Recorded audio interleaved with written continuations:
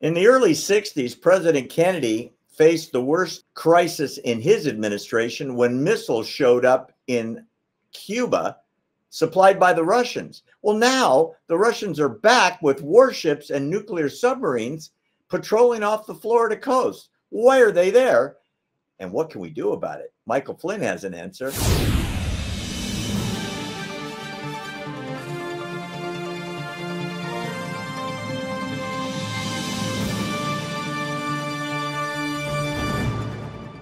I want to touch, General, on what you mentioned about Cuba. I'm perplexed about this. It's like deja vu, and John Kennedy is in the White House, and we have another Cuban Missile Crisis, except instead of Russia sending missiles to Fidel Castro, Russia is delivering the systems to literally hit the southern United States. There, as you said, there's nuclear ships there. They're fully armed. They're patrolling off the Florida southern coast. Is this about a pushback on Biden for his support of Ukraine? Or is it something else that I don't understand? You know, this administration, and I will say that there have been others too. You cannot underestimate a great power like Russia. I mean, Russia's military and Russian decision-making about what their, the threats to their sovereignty are very real, and we cannot underestimate them. And that's why I say the enemy has a vote. Putin made the decision, okay, you want to mess around in my neighborhood, America? You want to send missiles, and you want to allow these missiles, these American-made missiles, or these American, procured missile systems that you're giving to Ukraine to fire into Russia to kill Russians? You want this to happen?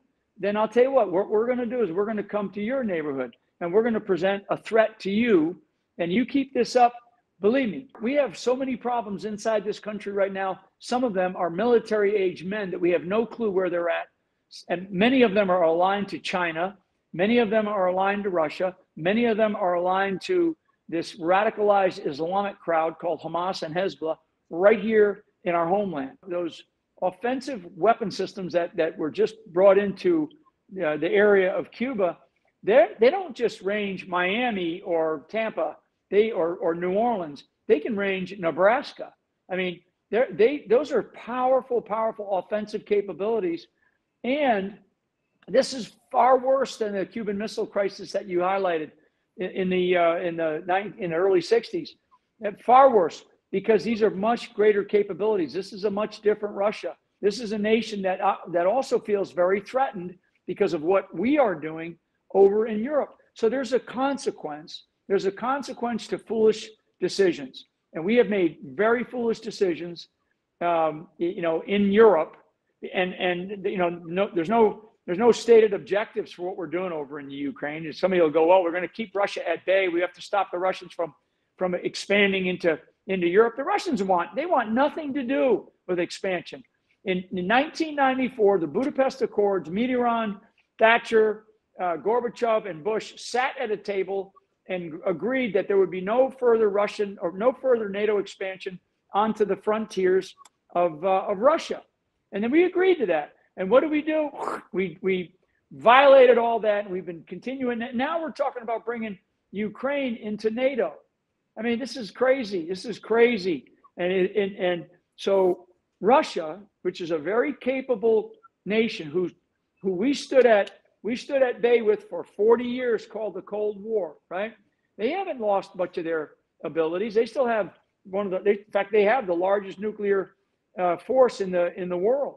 They have significant military capabilities, significant weapon systems that now parked in Cuba, and the Chinese are there, by the way. I want to remind people that the Chinese have established listening posts and operating bases in Cuba to be able to operate from Cuba into the United States. We have 100,000 military-age Chinese men in this country right now that came in through the southern border. They're already here. We don't have a border problem, folks. We have an illegal problem. And God knows where these illegals are all over the country, who's coordinating with them, who's commanding and controlling them. I mean, what are they going to be? Are they going to function if they're asked to do something on behalf of China or Russia? Remember, the enemy has a vote, and why should they continue to fight in their neighborhood when they can fight in our neighborhood?